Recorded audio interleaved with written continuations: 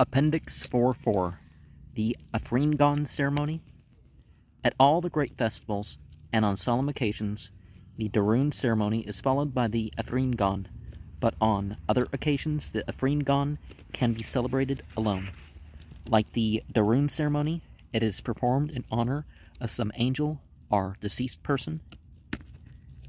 A tray containing wine and fruits is placed before the fire, and flowers are laid to the left of the tray.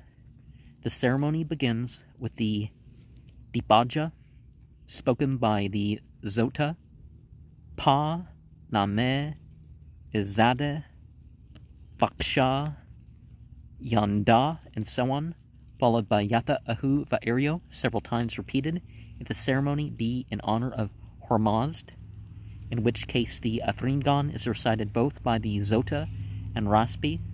The Yata Ahu Va'erio must be recited 10 times, if honor of Strosh, 5 times, and on other occasions in proportion.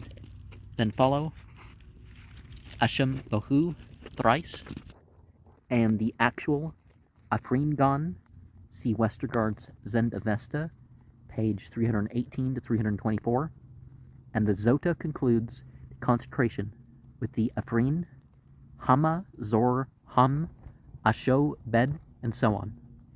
Afterwards, the fruit is eaten, and the wine drunk in the same manner as the Darun is eaten.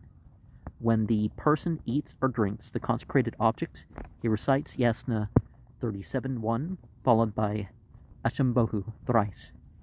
After all is eaten and drunk, there are recited Asham-bohu 4 times, Yata Ahu Va'erio twice, Asham-bohu once, and then Ahma'e Ra'escha, Yasna 68:11.